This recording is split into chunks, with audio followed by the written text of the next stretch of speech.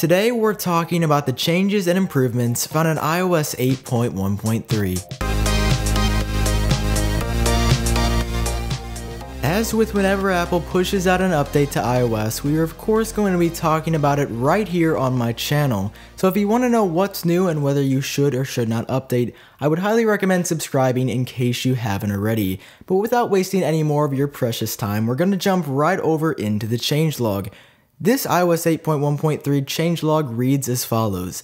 This release includes bug fixes, increased stability, and performance improvements, including reduces the amount of storage required to perform a software update, fixes an issue that prevented some users from entering their Apple ID password for messages in FaceTime, addresses an issue that caused Spotlight to stop displaying app results, fixes an issue which prevented multitasking gestures from working on iPad, and adds new configuration options for education standardized testing.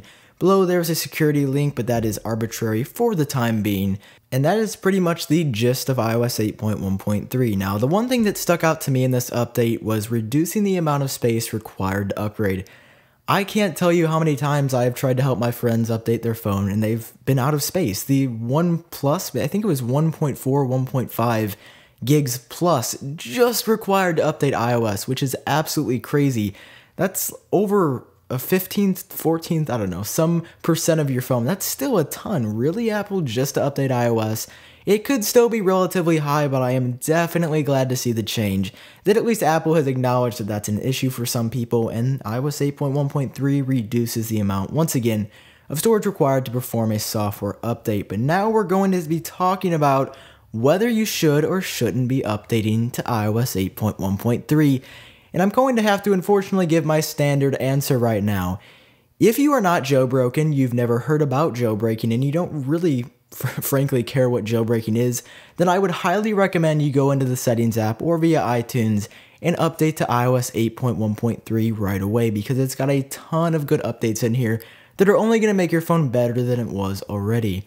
Now, if you are jailbroken like myself and you know what jailbreaking is, and you either are or plan to jailbreak iOS 8, do not update to iOS 8.1.3 right now. As you see on screen right now, we got our infamous tweet from Muscle Nerd stating to stay away from iOS 8.1.3 because it unfortunately patches the TiG and PP jailbreaks.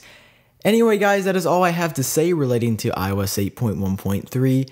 If you enjoyed the video, leave a like down below, and of course subscribe for more content related to iOS and updates and all that good stuff. This has been Sam with iUpdateOS. I hope you guys have a fantastic day, and I'll talk to you in the next one.